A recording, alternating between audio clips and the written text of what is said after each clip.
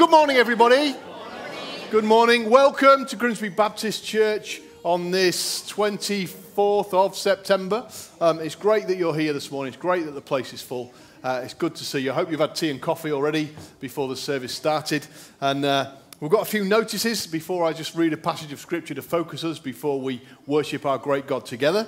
There's an away day, which I told the 9:30 or 9:15 this morning was on the 14th of August. And thankfully, they all shouted back, October! So I thought, that's good because the message has gotten in. It's on the 14th of October. We've got an away day. If you want to sign up for that, Katrina's got a thing to sign up on at the back, or it's at the back. It's on the table at the back, so please do that before you leave. Quite a few have signed up already, which is great, so it's going to be a great day, so please do join us. You don't want to miss out on that. We've got Nick coming, Nick Murray, who's going to be speaking to us, and there's an opportunity just to get to know each other and chill out over tea and coffee and eat together, so that'll be a really good day.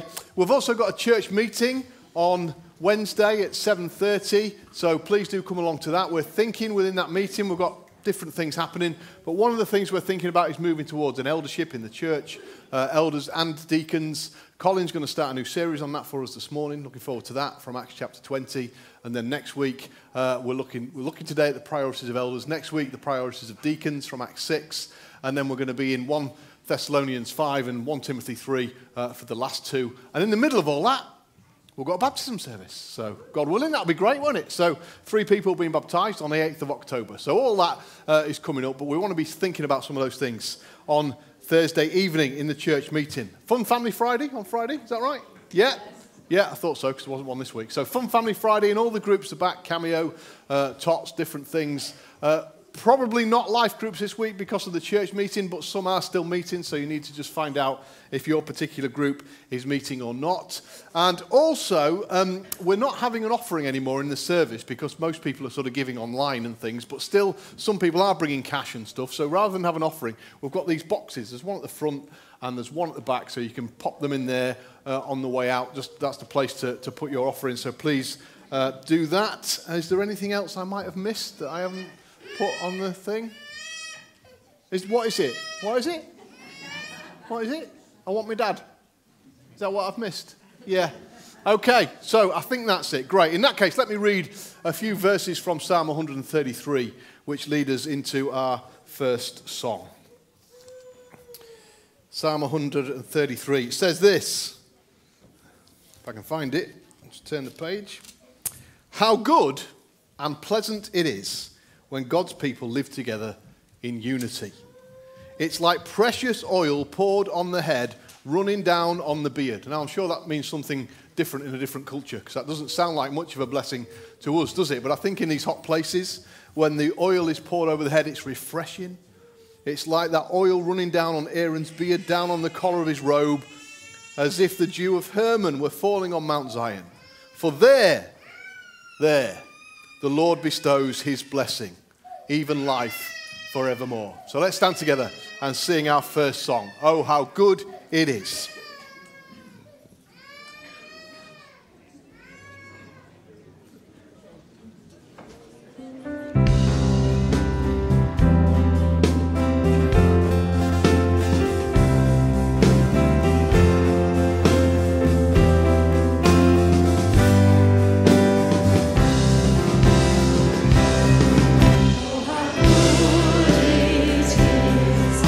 The family of God.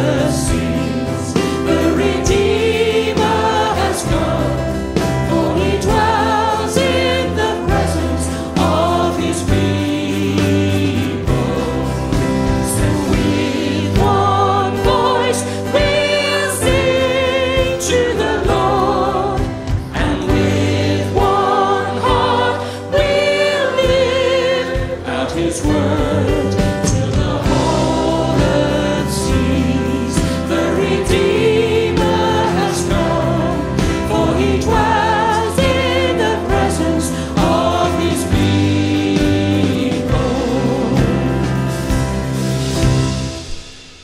Thank you, Lord. Thank you that we can come before you in unity and love. We ask for your guidance as we move forward together as a church, knowing that you are the head, the cornerstone of everything we do. Thank you that you would call us your children and you would lead us as a loving Father, always and forever. Amen.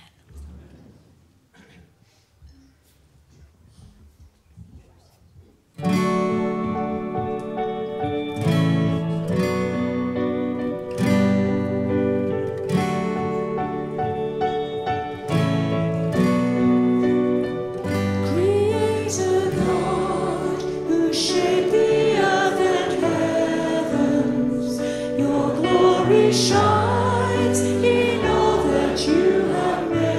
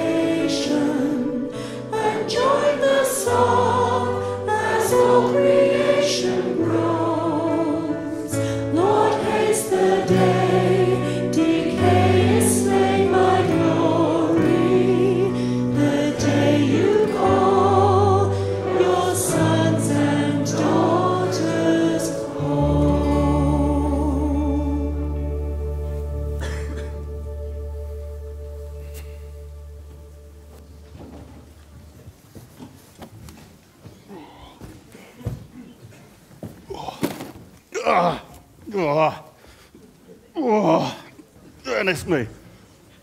Oh, this ain't the toxic waste dump, is it? Oh, I don't know, some parts look a bit toxic waste. Oh, goodness. Let me put this down a second, hang on. Oh, oh, go. I tell you, this toxic waste, it is dangerous stuff, I tell you.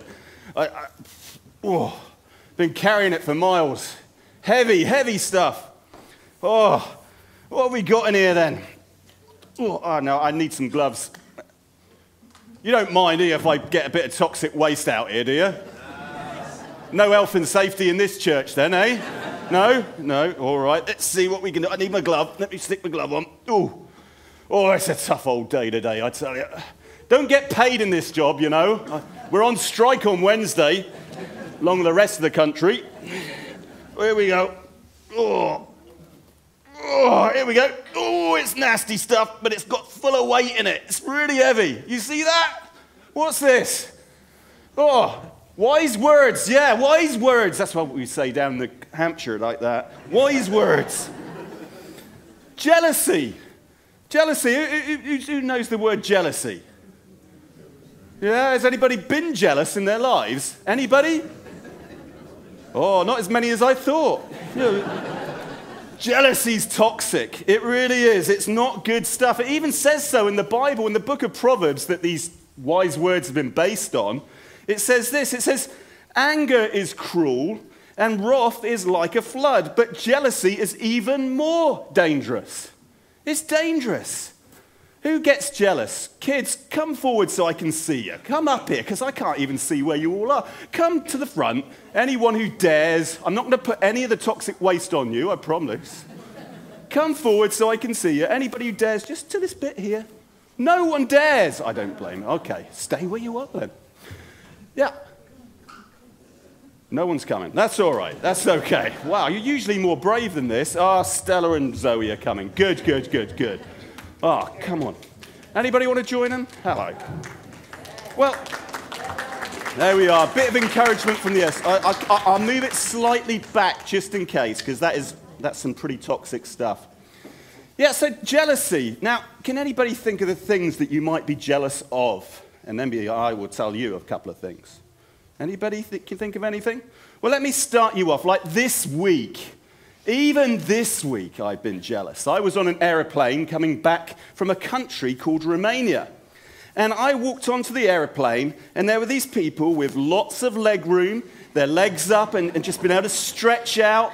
It's an area called first class. And then there's business class, and then there's cattle class, which is back here. It's where I end up being. So I had my knees up behind my head, squished in the middle seat, and I was jealous of all these people that were sat in these wonderful seats. But it's not just me who was jealous this week. Do you know who else was jealous this week? Who? My wife. Her name's Yolanda. She was jealous. Yesterday, we were taking our son to take him to university for the first day. And guess what? We went to visit some friends in Liverpool, and we went into this wonderful kitchen.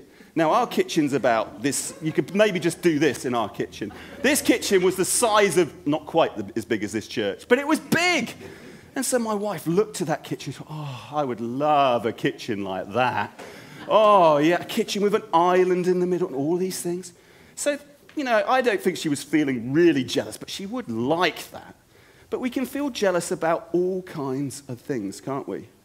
Sometimes we can be jealous of our friends, can't we? We can be jealous of our friends because perhaps we think they're so cool. They got the best trainers. They got the best clothes. They've got Nike and Adidas and all of this stuff, and they look so cool, and we just maybe don't have the same things that they have.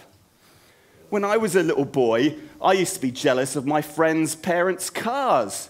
They would drive up to school in a Capri or a Cortina. Shows how old I am. Okay, you would never have heard of those cars. But, just think of your parents coming up in a Mercedes or a really nice BMW or something. And you think they come up to school, they drive to school in that car, And my parents went to school in a Lada, yes. A Russian-made, beat-up old car. And I tell them to park around the corner. And I was jealous of my friends who had parents who could afford to have this wonderful car. So that's another thing we could be jealous about, cars. Sometimes it's about people's popularity. Oh, everybody likes him or everybody likes her in school, but nobody really likes me. And we can start getting angry. We can start feeling really rotten inside, and we get jealous of that other kid at school who's so popular. I want to be like that. I really want to be like that person. Sometimes it might be holidays that they go on. They go on holiday to the wonderful islands in the Caribbean. But we don't even get to go on holiday. And we can feel jealous and angry about those things. And in these days, with Facebook and things, we can be jealous of how many friends people have on Facebook or WhatsApp and likes and all of these things. All of those things can make us jealous. You know, sometimes also we can be jealous of how clever somebody can be. You know, I don't know, have any of you seen the movie Barbie? It's really popular at the moment. Well, there's a song in that movie, and it's called this, I'm Just Ken. And he's really jealous of Barbie because she's like the popular one, isn't she? I'm just Ken. I'm just dumb. There's nothing about me. Jealousy.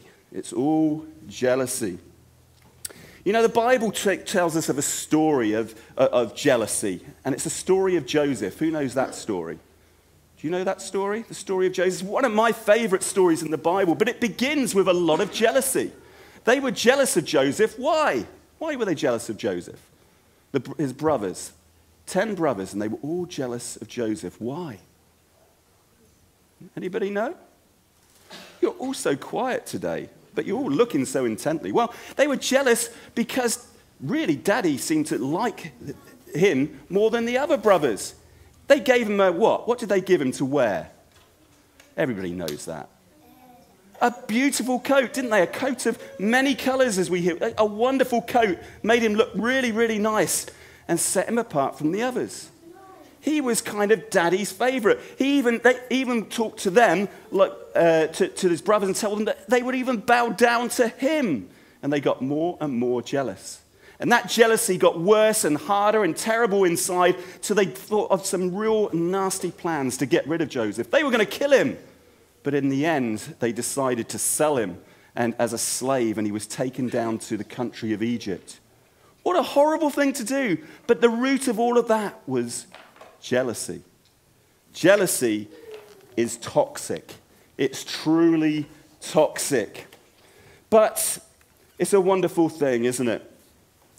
That we can have forgiveness. We need to stay away from jealousy. But Christ tells us that we can have forgiveness. When we read in the Bible, John 3:16, what does it say? For God so loved the world that he gave his only son, that whoever, and that's you, me, whoever believes in him should not perish, but have everlasting life. And that gives us the opportunity to have all of our sins forgiven, doesn't it? Because Jesus gave his life for us. So sins like jealousy can be forgiven. It says if we confess our sins, he is faithful and just to forgive us our sins. And that's wonderful, isn't it?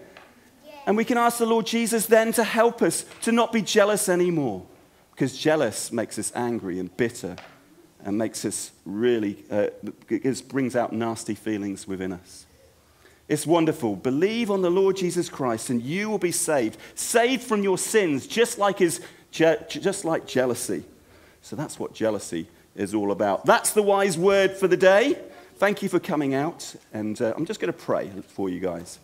Father, we do thank you for your goodness to us. We thank you that we can come to you, and we know that our sins, the bad things that we do, can be forgiven. Help us, though, Lord, not to be jealous, but to serve you in all that we do. We pray for these young ones as they grow, and we just pray, Lord, that they will learn to love and follow after you in all that they do.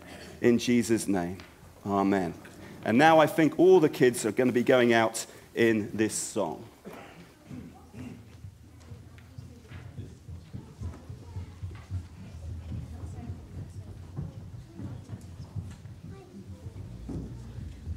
we're going to stand together and confess and say what we believe in. We believe in God our Father. We believe in Christ the Son. Let's stand together and remind ourselves of our beliefs. Please stand.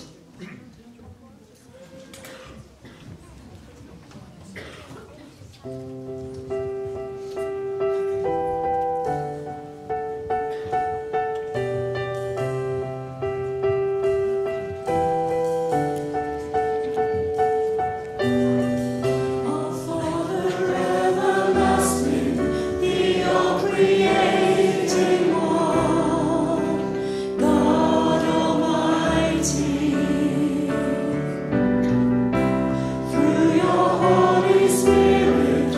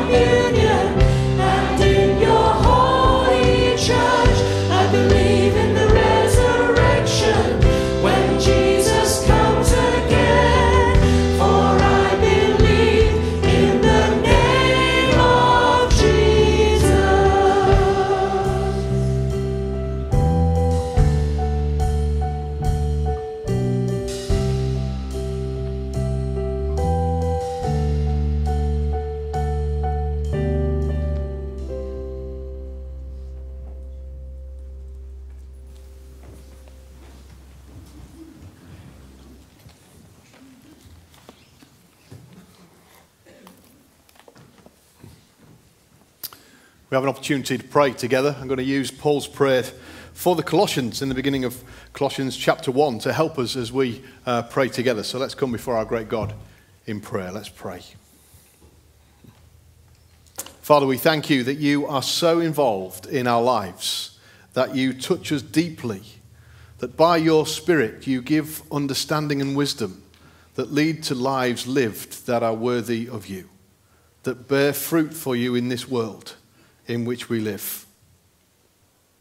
We ask that you will continually fill us with the knowledge of your will through all the wisdom and understanding that the Spirit gives, so that we may live a worthy life, worthy of you, Lord, and please you in every way, bearing fruit in every good work and growing in our knowledge of you. We also ask, loving Father, that we would be strengthened with all the power according to your glorious might, so that we may have great endurance and patience. These are things that we would naturally struggle with. Lord, we recognize our need of you. We need endurance, we need patience, and as we've just been hearing, so often we can have jealousy. Lord, we pray as we struggle against the things that we shouldn't have, you would give us the things we need. Give us joyful hearts, Father, we ask, as those who have qualified to share in the inheritance of your holy people in the kingdom of light. Why? Because you have rescued all those who truly trust in Jesus from the dominion of darkness and brought us into the kingdom of the Son you love, in whom we have redemption, the forgiveness of sins. Father, we pray that these great truths would drive us this week as we seek to live for your glory.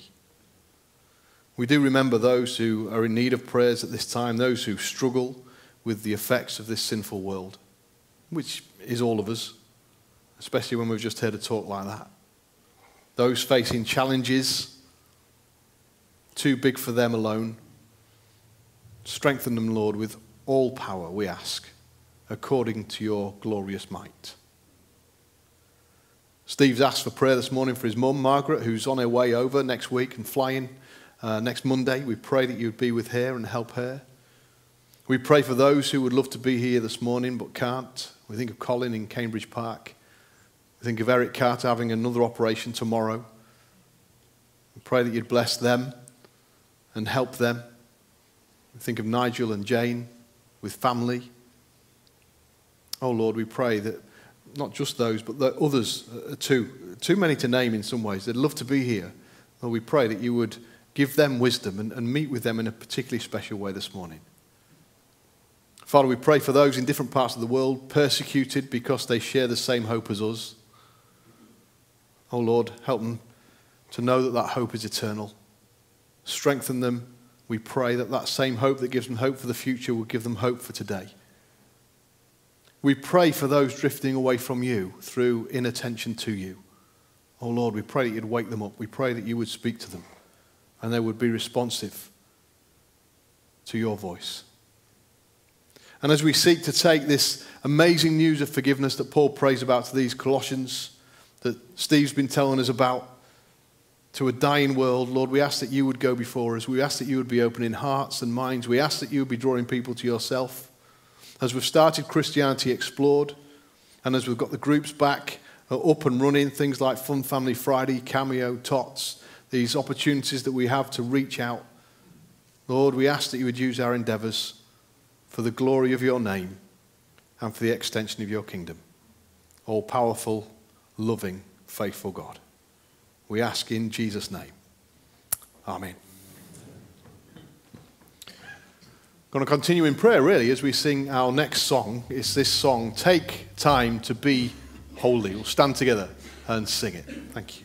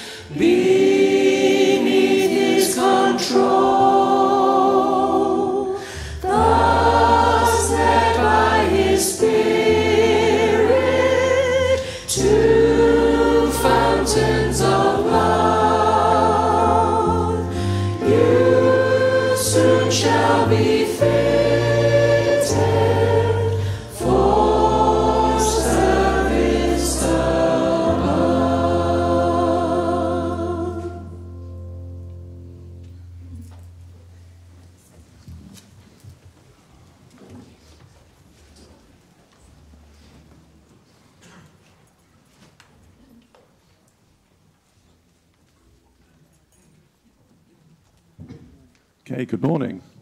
Okay, right, the reading today is taken from Acts 20, verses 17 to 39. From Miletus, Paul sent to Ephesus for the elders of the church. When they arrived, he said to them, "You know how I lived the whole time I was with you. From the first day I came into the province of Asia. I served the Lord with great humility and with tears, and in the midst of severe testing by the plots of my Jewish opponents.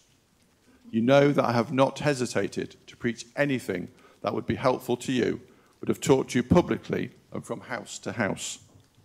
I have declared to both Jews and Greeks that they must turn to God in repentance and have faith in our Lord Jesus. And now, compelled by the Spirit, I'm going to Jerusalem, not knowing what will happen to me there. I only know that in every city the Holy Spirit warns me that prison and hardships are facing me. However, I consider my life worth nothing to me. My only aim is to finish the race and complete the task the Lord Jesus has given me, the task of testifying to the good news of God's grace. Now I know that none of you among whom I have gone about preaching the kingdom will ever see me again. Therefore, I declare to you today that I am innocent of the blood of any of you, for I have not hesitated to proclaim to you the whole will of God. Keep watch over yourselves and all the flock of which the Holy Spirit has made you overseers. Be shepherds of the church of God, which he bought with his own blood. I know that after I leave, savage wolves will come in among you and will not spare the flock. Even from your own number, men will arise and distort the truth in order to draw away disciples after them. So be on your guard. Remember that for 3 years I never stopped warning each of you night and day with tears. Now I commit you to God and to the word of his grace, which can build you up and give you an inheritance among all those who are sanctified. I have not coveted anyone's silver or gold or clothing. You yourselves know that these hands of mine have supplied my own needs and the needs of my companions. In everything I did, I showed you that by this kind of hard work, we must help the weak, remembering the words the Lord Jesus himself said, "It is more blessed to give than to receive." When Paul had finished speaking, he knelt down with all of them and prayed. They all wept as they embraced him and kissed him. What grieved them most was his statement that they would never see his face again. Then they accompanied him to the ship.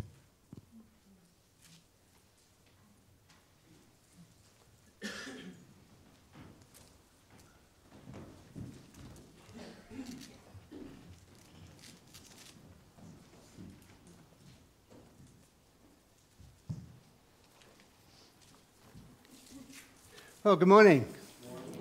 It's nice to see you all, and it's nice to be in fellowship, being together and looking at God's Word. As Jason said, we're beginning a new series on elders as we look as a fellowship to see where the Lord's going to lead us in actually appointing elders to be shepherds over the flock, elders and deacons. So where do we go from here?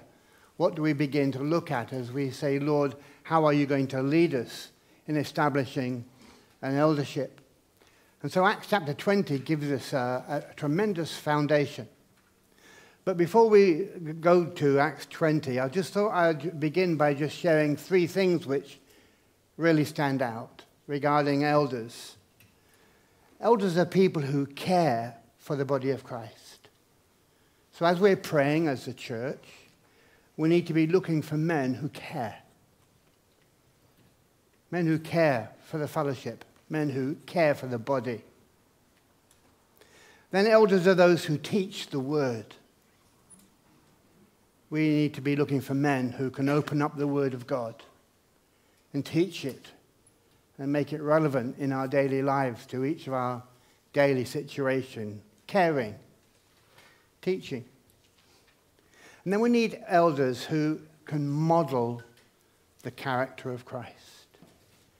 As we begin to look for men who will be elders among us, can we see men and say, yes, this man is a model of the character of Christ in his daily life?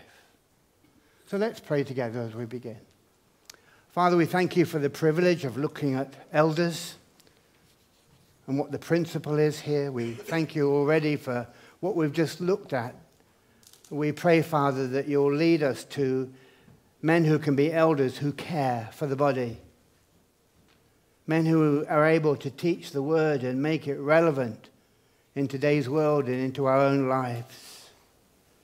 We pray for men who can model the character of Christ in their lives, their families, and in our fellowship. Lord, as we look now to Acts chapter 20 and look at some of these principles here, open our hearts, Lord. Open our minds to see wonderful truths here that we can apply in our fellowship. In Jesus' name. Amen. So if you open your Bibles, please, again to Acts 20, page 1117 in the church Bibles. I'd like to suggest we can look at two things from this chapter. The first thing is Paul is talking about 5 principles of shepherding. What does it mean to shepherd God's flock? Look at 5 principles here. And then we'll look at 5 priorities for elders. What are these priorities that we should be looking for? So beginning first of all with the 5 principles of shepherding, the first one is here in verse 17 of Acts 20. The Apostle Paul had celebrated the Passover in Philippi, and he was looking forward to going to Jerusalem for Pentecost. So he was traveling. And in verse 17 it says he came to this place called Miletus. And while he was there, he sent for the elders of the church. And I'd like to suggest he started to share with them these 5 principles. So what does it mean to be a shepherd? What can we as a church be looking for? Well, first of all, the first principle of being a shepherd is he has a right perspective towards ministry. And if you look at verse 17, from Miletus, Paul sent for the elders of the church. And when they arrived, he said to them, "You know how I lived the whole time I was with you from the first day from the province of Asia." He says in verse 18, "You know how I lived." He mentions it again in verse 20, "You know how I lived." You know my life. Paul's life was an open book. It was authentic. He was transparent. He was real. You know me. You've seen me. You are aware of my life and my character.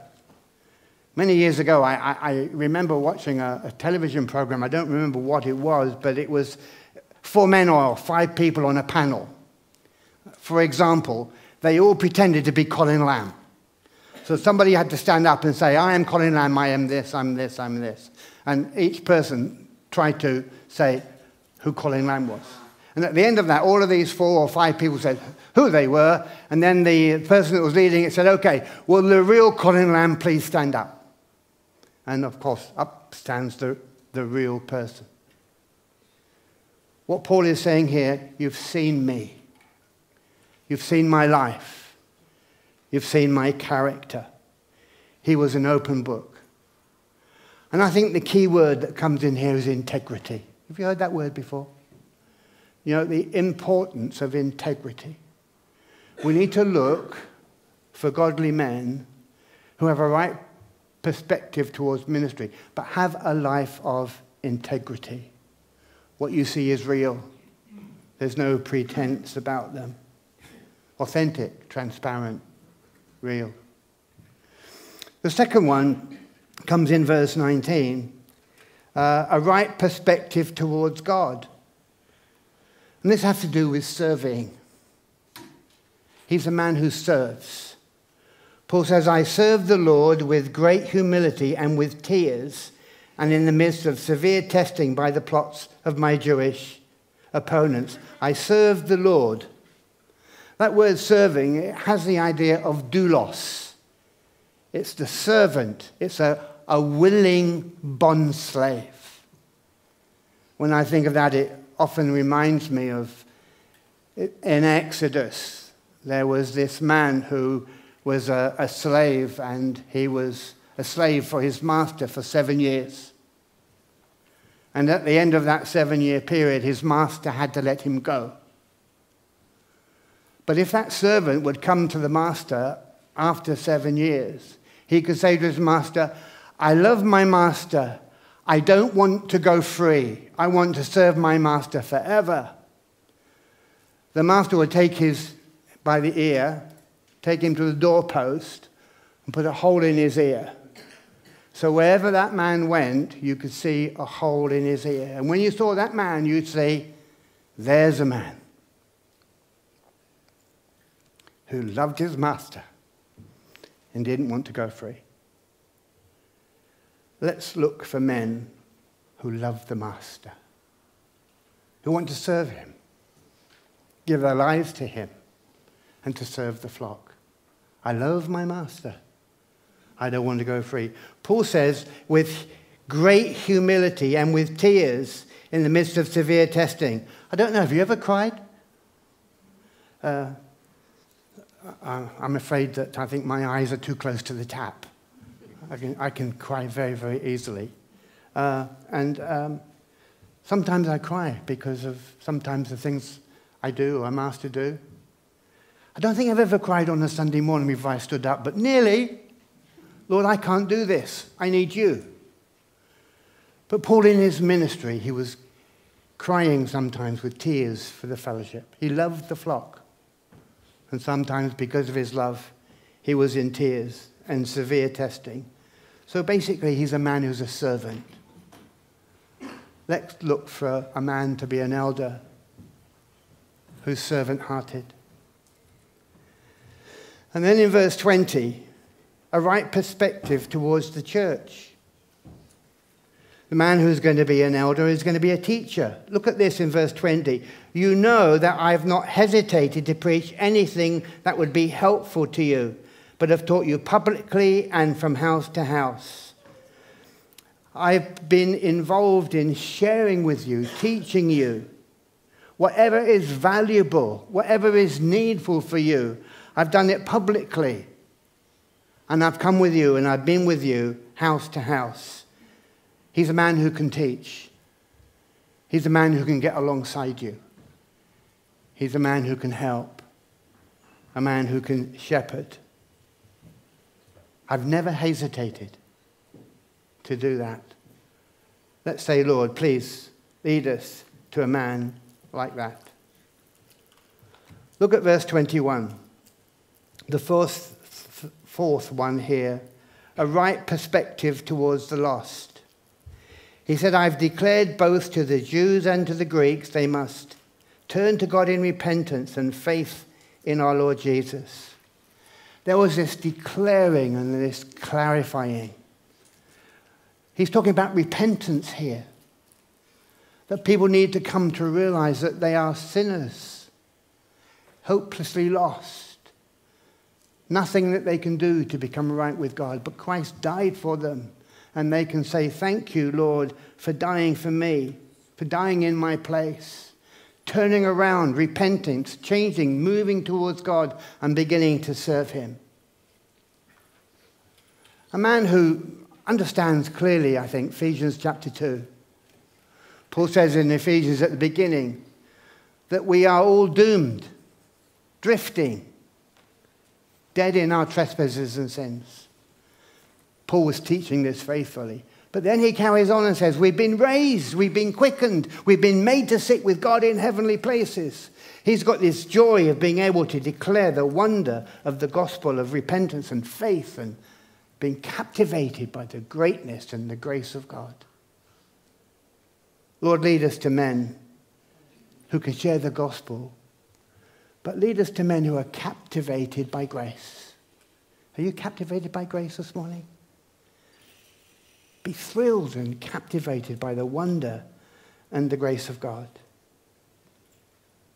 Then fifthly here, in verse 22, Paul has a right perspective towards himself. He said, now compelled by the Spirit, I'm going to Jerusalem, not knowing what will happen there. He felt it was right for him to go to Jerusalem. He was being led by the Spirit to go to Jerusalem. Paul says in Ephesians chapter 5, he says to the believers, be filled with the Spirit. In other words, what he's saying there when he's saying be filled with the Spirit, he's saying allow the Spirit of God in your life to lead you and guide you. As the Spirit of God takes his word, makes it real in your life, he prompts you and leads you and guides you. Allow yourself to be led by the Spirit of God in your daily life. Walking with him on a day-to-day basis. And Paul was compelled by the Spirit to go. And look what it says here. I know that when I go, the Holy Spirit warns me that prison and hardships face me. And as we finish this particular fifth thought, let me mention 5 things about Paul. He says here, I am convinced that this is what the Lord wants me to do. I'm being led by the Spirit. And he says there are a number of things that as I go, this is true of me. First of all, he says, I'm an accountant. He said, I consider my life worth nothing. When I was a missionary overseas, I had to do my accounting every month. And at the end of the year, I had to send it to an accountant. And he had to put it all. I really didn't enjoy that at the end of every month, sitting down and putting all of these figures together. But you have to count it all together. At the end of it, you submit it to the taxman. But Paul is accounting. He said, I've added up everything in my life. And he said, I want to let you know this. I consider my life worth nothing. For me, my life is worth nothing. But my aim is to finish the race. See, he was an accountant. He evaluated what his life was like. But then he says, I'm an athlete. I want to finish the race. To finish what God has got for me. An accountant, an athlete. Then he says, I'm a witness. Wherever I go, I want to testify to the good news of the grace of God. God's made himself too real to me. I count myself nothing. I want to witness. But I just know the wonder of the grace of God in my life. And I want to pass that on to other people. An accountant, an athlete, a witness. And then in verse 25, he's a herald. Now I know that none of you whom I have gone about preaching will ever see me again. I've been preaching. I've been teaching. I'm a herald. Wherever I go, I have to preach. I have to share. That's been my life. And then he says, I'm a watchman. I declare to you, I am innocent of the blood of all of you. I've not hesitated to proclaim to you the whole counsel of God. He's a watchman.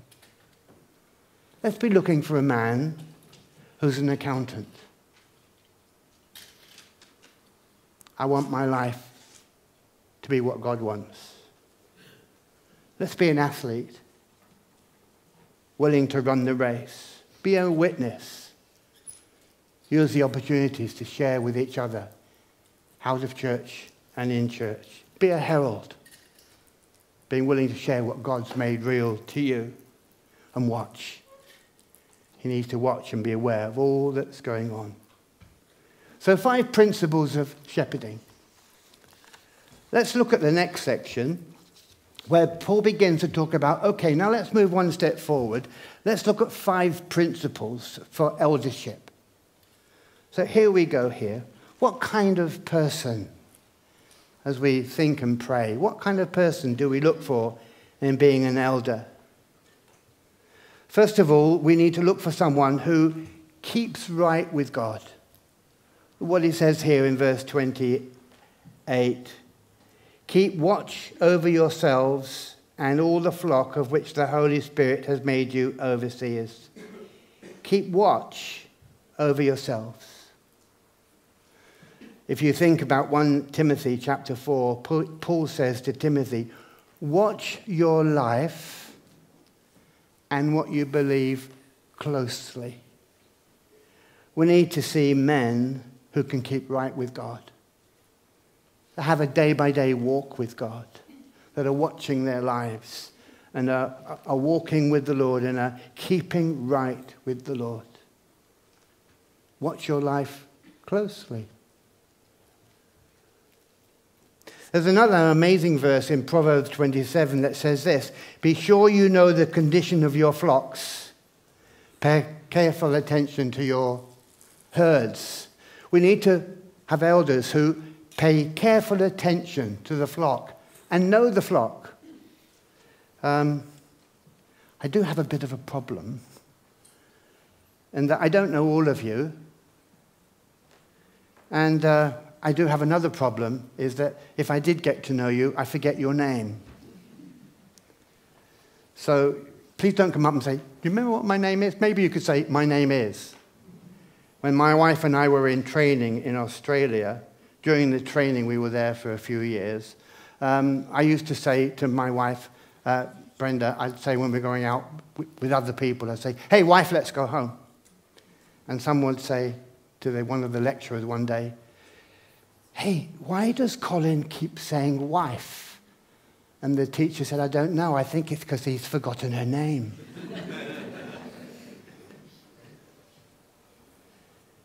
You see, be sure you know the conditions of your flock. I'd like to get to know you better. I'd like you to get to know us better. Maybe you don't want to. But you know, we need to get to know each other. And an elder gets to know the flock. We need to choose men who want to get to know the flock. So keep watch over your flock. Watch over yourselves, because it says here, which the Holy Spirit has made you overseers. Isn't that amazing? You see, you're the overseer if you're an elder. But it's the Holy Spirit that's made you an overseer. It's God's work. It's the Spirit of God that's leading you and guiding you. So first of all, the elder needs to keep right with God. Secondly, the elder is to feed and to guard. It says, be shepherds of the church of God, which he bought with his own blood. Peter says we're redeemed with the precious blood of Christ. You see, be shepherds of God's flock, which he's bought with his blood. Let me read this once more. Look at this here. Be shepherds of the church of God, which he bought with his blood. In other words, what Paul is saying is, when you become a shepherd, you need to feed the church of God, which He, the Lord Jesus, has bought with his blood. And by the way, elder, the flock's not yours, it's mine. When we do appoint elders, the flock is not the elders, the flock is the Lord's. We are the Lord's. And so the Lord is saying, when you appoint elders, you need to appoint men who can be aware and look after the flock that God has given to them. It's powerful, isn't it? A right perspective towards the flock, feed the flock. And thirdly, it says here, to watch and warn. I know that after I leave, savage wolves will come in among you and will not spare the flock. Even from your own number, men will arise and distort the truth in order to draw disciples away. See, we need to watch and warn because savage wolves will come in and destroy the flock from outside. I've been aware in the past of people who have come into a church, made friends with the church, got to know everybody, and then after a while they start teaching false teaching from within. People come in from without. It's interesting, this morning Stephen said to me, I'm doing this children's talk on being toxic and dangerous. I don't think it fits into your message.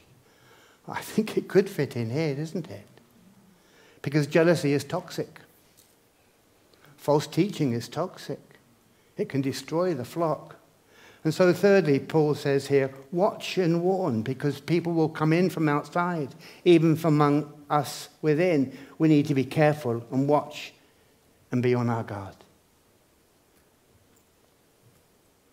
Fourthly, in verse 32, Paul says, keeping God's grace. He says, I commit you to God and to the word of his grace, which can build you up and give you an inheritance among those who are sanctified.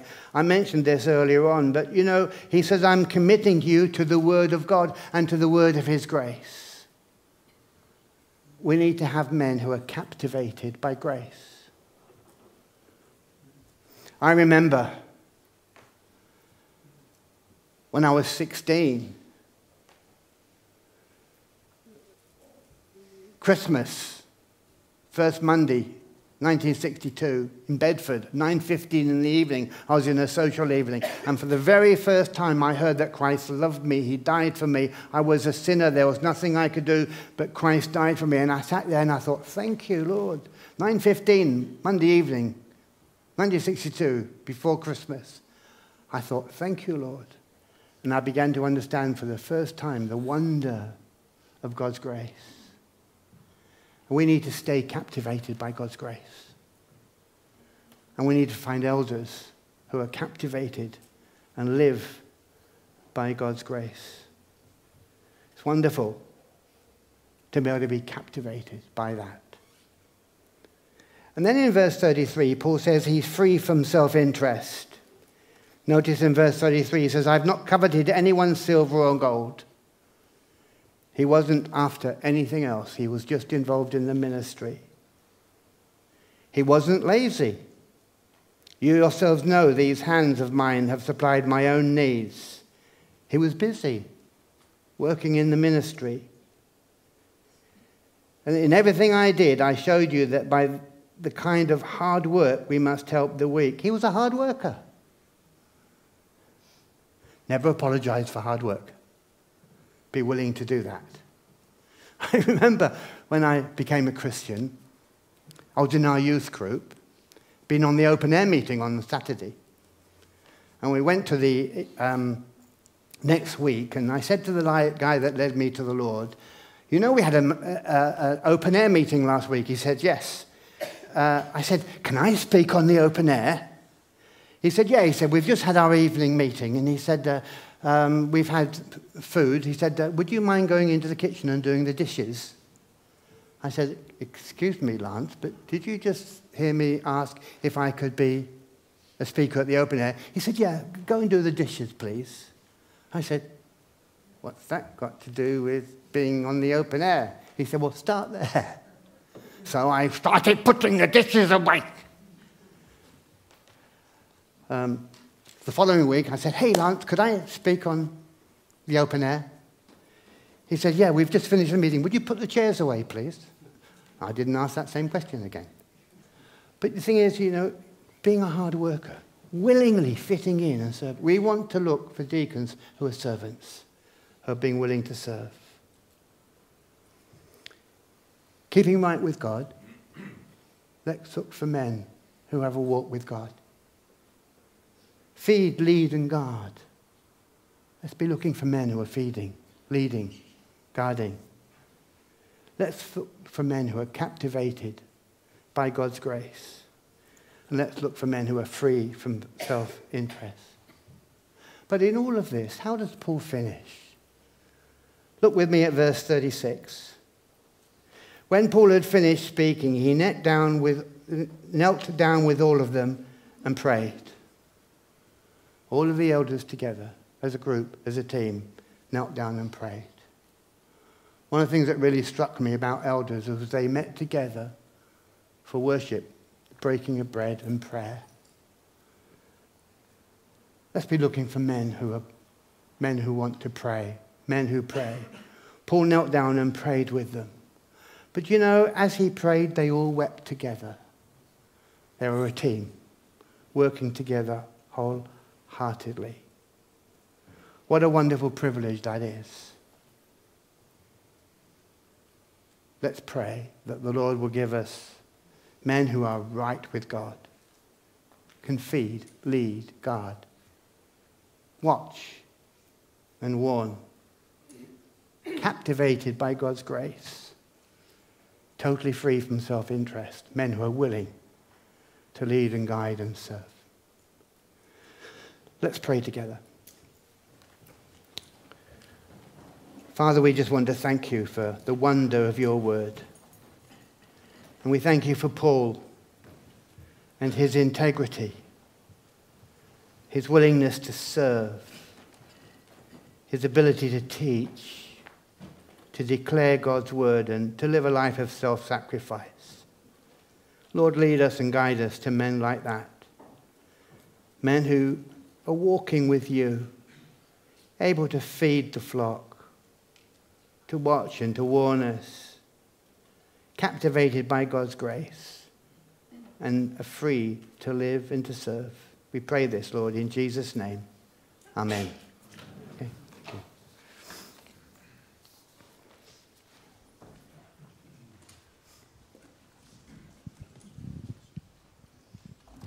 And of course, to enable us to try and fulfill some of those things, we can't do it on our own, can we? We have to fix our eyes upon Jesus and look full in his wonderful face. So let's stand together.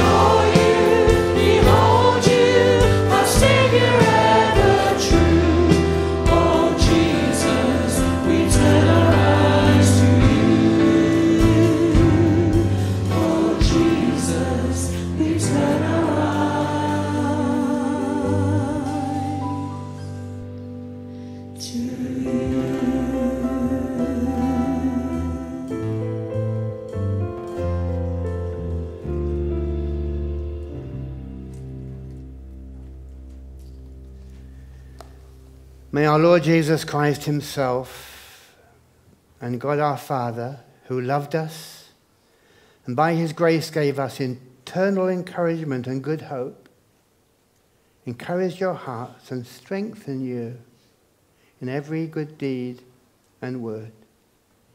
In Jesus' name, amen.